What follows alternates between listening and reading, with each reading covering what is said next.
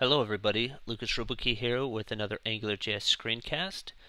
Today we are going to talk about integrating AngularJS with the Chosen plugin.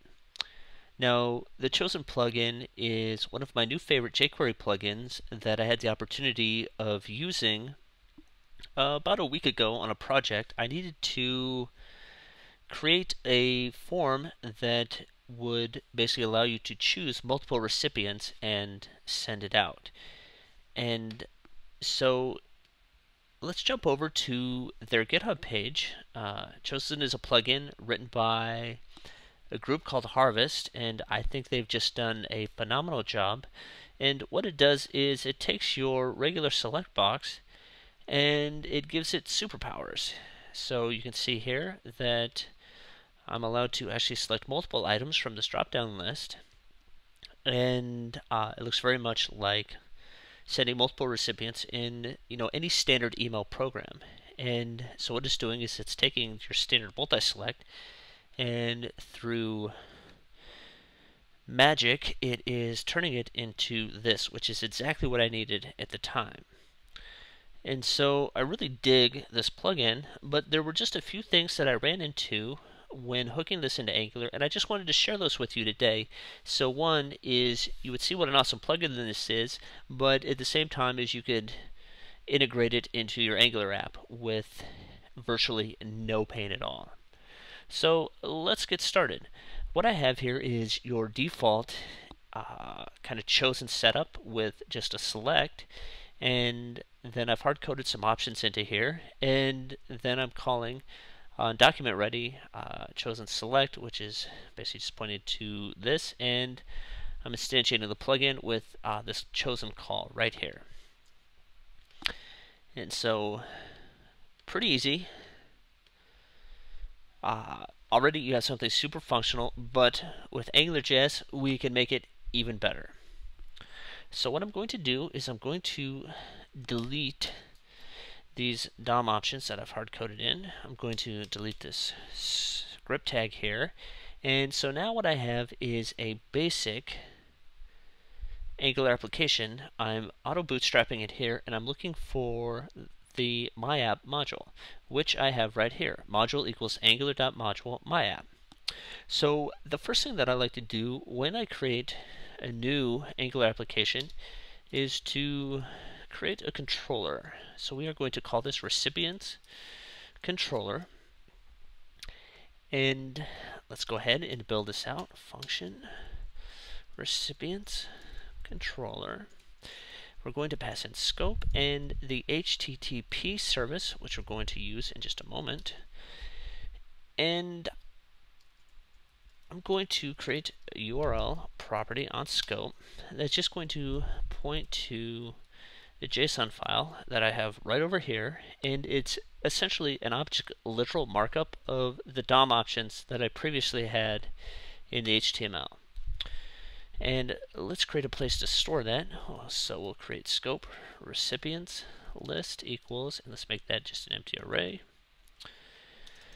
Now let's create a function to actually grab this JSON and do something with it.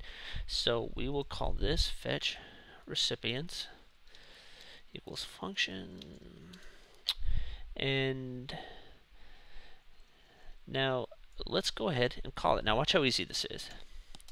HTTP get, let's pass in the scope URL, and I'm going to create a promise here, which is, promises are really cool. That is an entire screencast unto itself, so I'm going to save that for another day, but just trust me when I say it's really cool.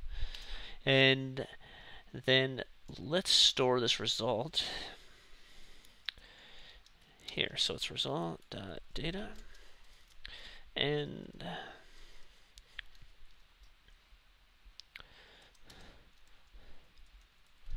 let's actually call this function.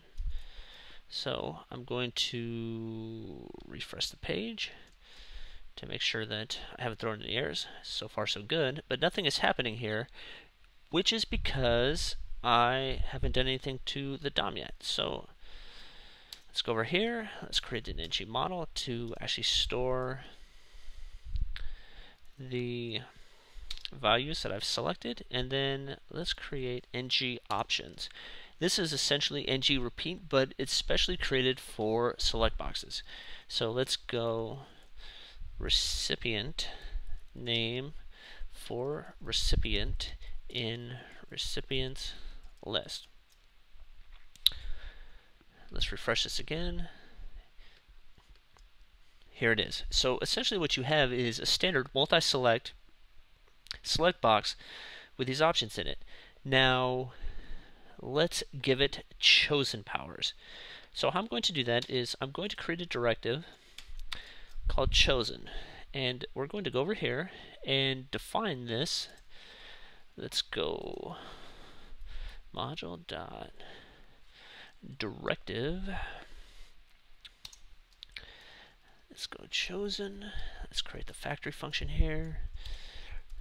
I like to define the actual return object kind of right out of the gates, because it kind of provides clarity as I'm building out the rest of it. So let's go restrict, and this could be anything, but I think an attribute is kind of best suited for this, so let's just go ahead and go with that. Let's create a link function, and let's call it linker. I figure since control functions are called controllers, we will call this linker. So, and we're going to pass in scope element. That's the pretty standard linker function signature there. And then let's just go element chosen, like so. Now notice that I haven't done anything with element, that I'm using it just completely as it's being injected. The reason why I don't need to do the $paren is because element has already been wrapped in jQuery, which is pretty handy.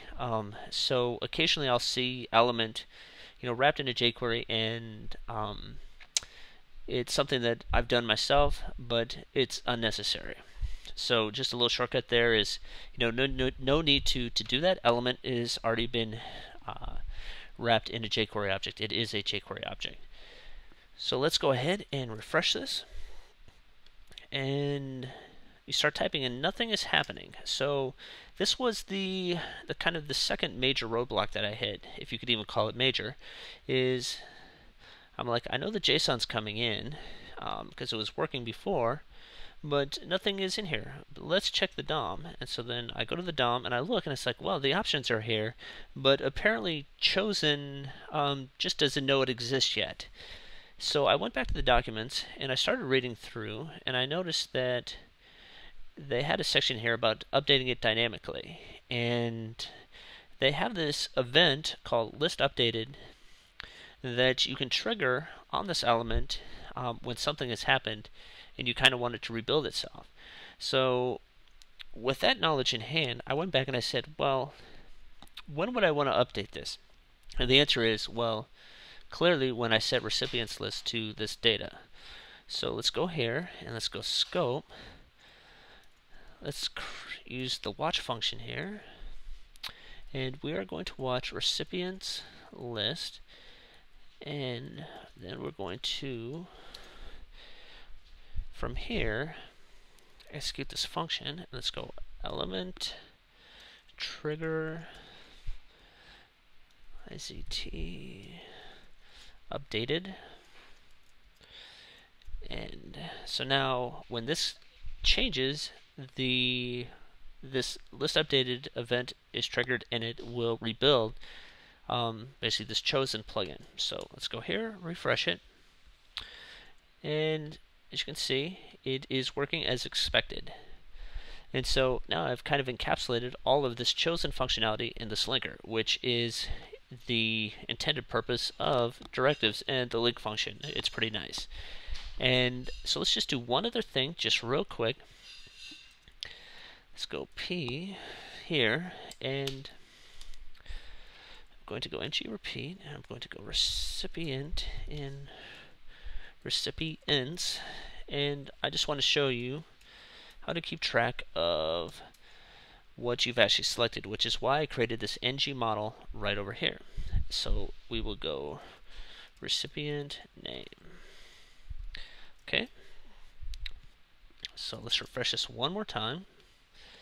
And so you can see that as I select this, this model is being updated and it's bound to this repeater here.